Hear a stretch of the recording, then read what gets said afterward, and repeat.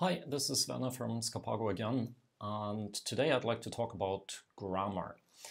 I think grammar is both over and underrated in language learning.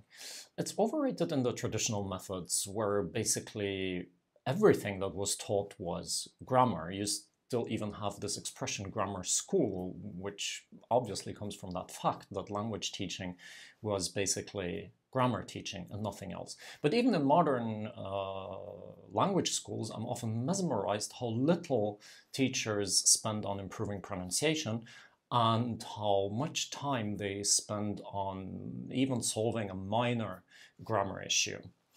On the other hand, since around the 1970s, we've had this trend of not learning grammar at all. Students should understand the functioning of the language intuitively, like a child, by imitation, all these ideas. I think that is an extreme that goes to the other direction and also has its disadvantages.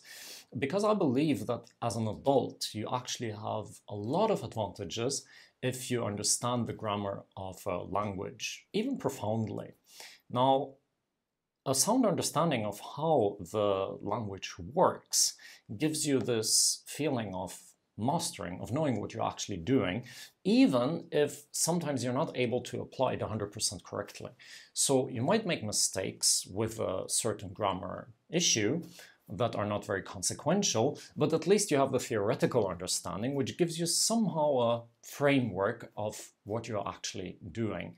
The second point is that some grammar is actually definitely necessary. In almost every language, you have grammar issues that are so important that if you get them wrong, people will not understand you, or you will sound very, very weird. And that is why I came up with this idea of making survival guides for grammar, where I group grammar into different categories. I call it red grammar, yellow grammar, and green grammar. The red grammar is what I've just talked about, the grammar that you absolutely need to understand and need to master actively, because otherwise native speakers are not going to understand you. The yellow grammar is this like nice to have, and the green grammar is, well, if you get it wrong, then you get it wrong. But of course, still, if you want to be very good, you should learn it. Now, why is it that even in our textbooks, online courses, you will have this green grammar even early on in the book? The reason is that I believe, as I said earlier, that you should understand how the language functions theoretically. There is no way, or there is no reason to hide it from you, because it's even interesting, I would say, to have some background information. Why would you not want that? Well, I can tell you why, because in school it was required that once you learned it, you're supposed to be able to apply it, and there was an exam, and that gave you nightmares, and so on and so on. So what do you do if you have like this kind of trauma from high school or middle school?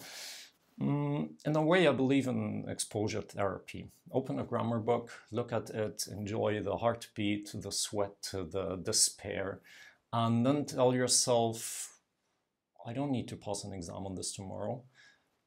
If I understand it, cool. If I don't, so what? And you will see that it will go away, you know? So today I'd like to invite you to work a little bit on your attitude towards grammar. And my challenge for today is pick one grammar item or topic that has been bothering you for a long time. Find some source where you can read it up. I'm going to share a little bit of resources in the links below, and try to fix it. Like, read it up, try to explain it to someone else, maybe even an imaginary friend, so that you have this feeling, okay, now I know what's going on there, even if you might not be able to master it. That means when you're speaking, you might still make mistakes with it. That's fine. This is something we can fix over time.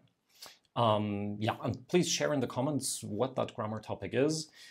Feel also free to ask questions about grammar learning or to share your experience with grammar. And I'll see you in the next video.